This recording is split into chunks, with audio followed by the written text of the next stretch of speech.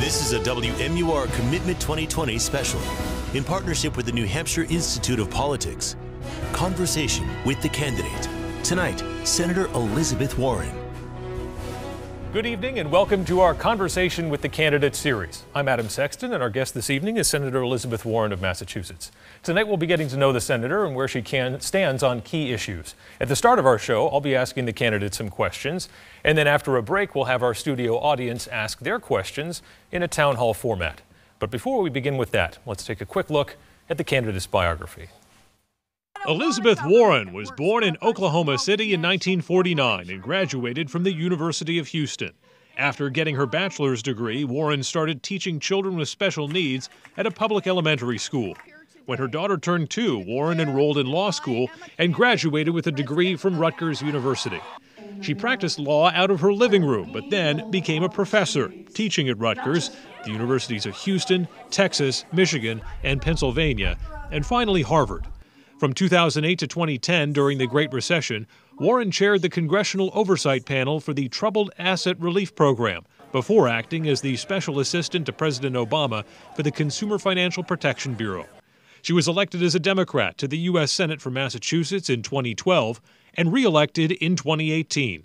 She lives with her husband in Cambridge, Massachusetts, and has 3 grandchildren.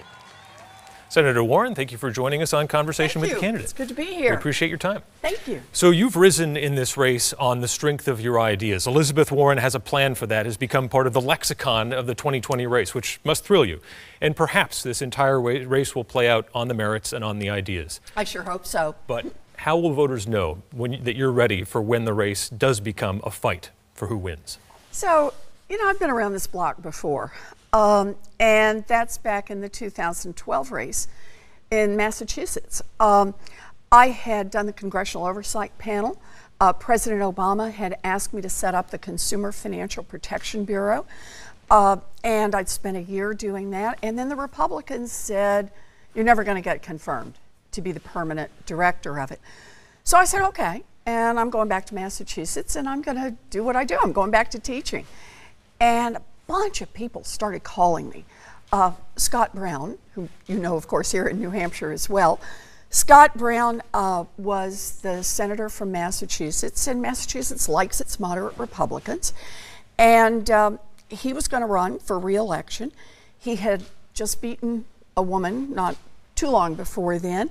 He had a 65% approval rating. He had more than $10 million in the bank already. And people called and said, look, nobody's going to beat this guy. But you could, get in the race. And then they'd say to me, of course, you're not going to win either. Which I got to say, Democrats get a better sales pitch here. But I jumped in the race and I knew why I was running. I knew about the things I'm fighting for. And here was the commitment I made to myself on the first day. Every single day, I would go out and talk to people about something that mattered. So big group, little group, whatever I could get together, I go out and talk about student loans. I go out and talk about childcare. I go out and talk about healthcare. I go out and talk about climate change. I go out and talk about gun safety every single day. The second thing I did is every time I met a little girl, I would go down on one knee. I'd say, my name is Elizabeth, and I'm running for the Senate because that's what girls do. And then we do pinky promises that we get out there and fight for what we believe in. I started out 17 points down, and I ended up beating him by 7.5. I grew up in a pretty hard scrabble family, and I learned early on, you don't get what you don't fight for. I know how to fight, and I know how to win. A lot of the more progressive candidates tend to brush off this question, but a lot of people are concerned that this primary is moving too far to the left, that whoever comes out of this process for the Democrats will be too far to the left to win in a general election. What do you say to those voters on the Democratic side who have that concern? Well, I think a lot of the old left-right politics, frankly, just don't apply much anymore. Let me give you a couple of examples. So I came out for a 2-cent wealth tax. This is my design. This is a tax on the top 0.1% of the great fortunes in this country. Your first 50 million, you keep free and clear. But after that, your 50 millionth and first dollar, you got to pitch in a penny, and a penny for every dollar after that. It's just like a property tax, like any homeowner pays. Only for the bazillionaires, you also cover the yachts, the stock portfolio, the diamonds, and the Rembrandts. So, first of all, that wealth tax all by itself is popular across this country, not just with Democrats, but with independents and with Republicans who recognize this economy has gotten way out of balance, and that thin slice at the top, they're not paying a fair share. The 99% last year, all in, paid about 7.2% of their total wealth in taxes. That thin slice paid about 3.2%.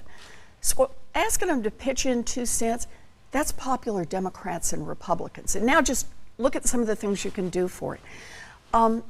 We could cancel student loan debt for about 95% of the kids who have student loan debt. Again, that's not just popular with Democrats, that's popular with Democrats and Republicans. Childcare for all of our babies, age 0 to 5, pre-K for all 3-year-olds and 4-year-olds. These are the kinds of investments that America wants to see. So I think of this as not direction moving so much about left, right, although it's fine if you want to describe it that way. I think of it as we're getting more in sync with where working people are in New Hampshire and all across this country. You were the first presidential candidate to call for the impeachment of President Donald Trump after the release of the summary of the Mueller report. Why isn't the 2020 election an adequate trial for President Trump, if you will? Actually, let me just make sure we're the same on the facts. I didn't call for it after the summary. I sat down to read the report. I had never expected to get into a presidential race and make it about impeachment. I said I'm taking him on in 2020. But the day the report came out, I sat down and I started reading it. And I read all the way through into the evening, into the night, early the next morning, and into the afternoon. I read all 448 pages of the report. And when I got to the end, it was perfectly clear. Robert Mueller said, first, a hostile foreign government attacked our 2016 election with the intent of helping Donald Trump. And it's documented, it's footnote, it's got testimony, it's got written evidence, it's all there. Part two, Donald Trump welcomed that help. And again, plenty of footnotes, plenty of documentation. And part three, when our federal government went to investigate part one and part two, and Donald Trump was now president, he did everything he could to obstruct that investigation. Special Prosecutor Mueller makes 10 separate counts in which he, again, documents, footnotes, and says, here's what he did. At the end, Mueller says, it's not up to me. This is a question for the Congress of the United States of America.